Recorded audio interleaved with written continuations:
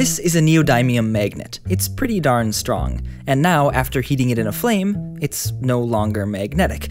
What just happened? Well, to build a magnet, all you need to do is find a bunch of magnetic atoms. That's easy, they're the ones with the half-filled electron shells in the middle of any of the major blocks of the periodic table, and then make a compound where the magnetic fields of the atoms align in the same direction. This is ferromagnetism, named after iron, which is pretty darn magnetic.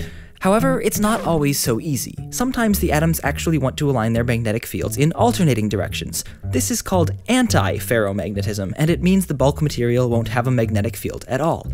Or sometimes the tendency of the atomic magnets to align or anti-align is just too weak to overcome their intrinsic jiggling, that is, their temperature, in which case, even though all the individual atoms in the material are magnetic, the material as a whole, again, isn't. However, in a strong external magnetic field, the atoms do tend to align with each other in the direction parallel to the field. This is called paramagnetism, and liquid oxygen is a great example. It's attracted by a magnet, though it doesn't stay magnetized afterwards. But let's get back to the question. How do you destroy a magnet? Well, a material can only be ferromagnetic if its temperature is low enough.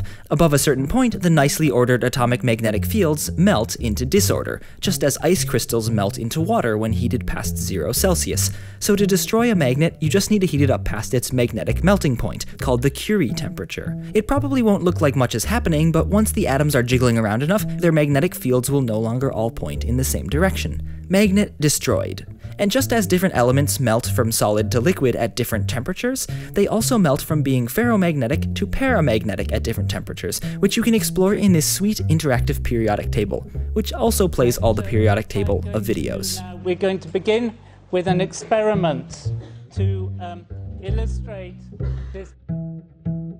This episode of Minute Physics is supported by Audible.com, the leading provider of audiobooks across all types of literature, including fiction, nonfiction, and periodicals. To delve deeper into the stories and science behind the periodic table, check out The Disappearing Spoon and Other True Tales of Madness, Love, and the History of the World from the Periodic Table of the Elements by Sam Keen. Man, that's a long title. You can download this audiobook or another of your choice for free at audible.com/minutephysics. Again, thanks to Audible for making it possible for me to keep producing Minute Physics and for giving you a free audiobook at audible.com/minutephysics.